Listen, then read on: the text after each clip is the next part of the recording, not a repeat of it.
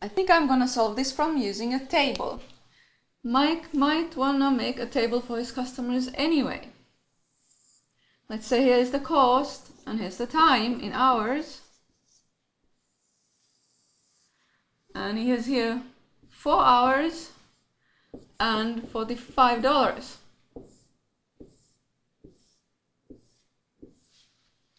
And now I can think about these different time periods. For example, 2 hours. Let's put 2 hours here. 1 hour, half an hour, and the 2.5 hours that we need to know. So for 2 hours, it would be half of that. It would be $22.50. For 1 hour would be half of that, which is $11.25. And then for half an hour, it would be half of that, which would be $5.62, actually $5.65. And now, if I take the half an hour and 2 hour amounts, I can add those and get the final amount. There's $28 and $28.125. You have to round that to $28.13.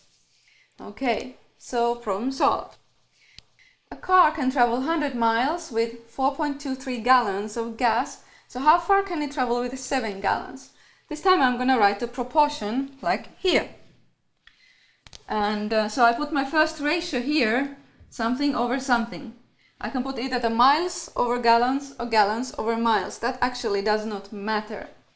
But usually people talk about miles per gallon, so I'll put miles on top. 100 miles per 4.23 gallons. And then in the other ratio we have the unknown. We just know the gallons, but we don't know the miles.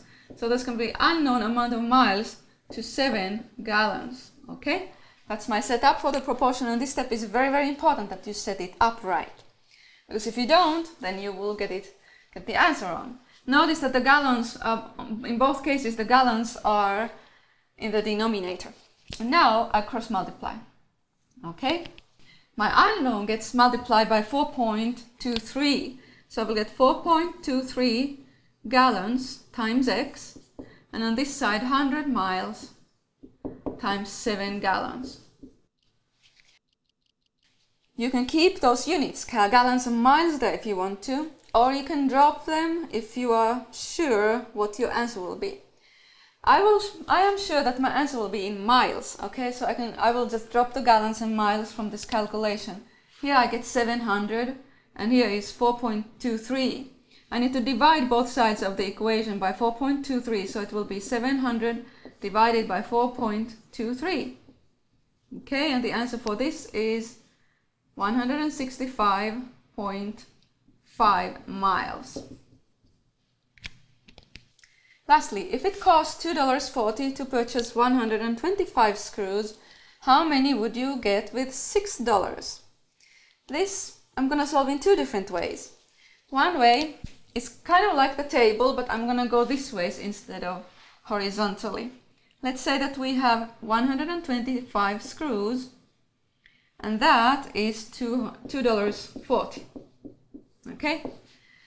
That corresponds with $2.40. That's what this line is meaning. It corresponds with that, okay? And then, how many would you get with $6? Well, let's see that I first double this. That would be 250 screws for $4.80.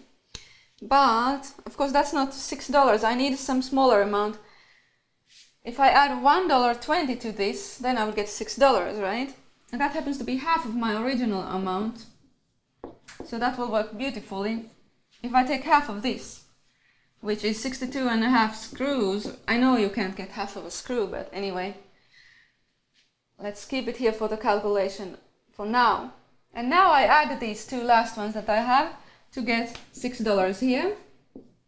And then add these 2 and we will get 312.5 screws.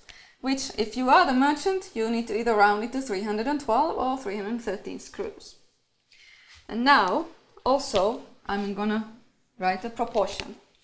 If I write a proportion, I can put either screws per dollars or dollars per screws. Either way it'll work, Of course, it's normal to put screws per dollars, right? It's more usual, but it won't matter which way you do it. And then over here, you just have to put, since the money amount is on the bottom, put the money amount here on the bottom too, on this side. And then your unknown. So I will cross multiply 240 times x equals 6 times that. Like that. And now x equals that number, which is 750 divided by $2.40. And you should get the exact same answer, of course. Okay. Okay, we're all done, and I hope this was helpful.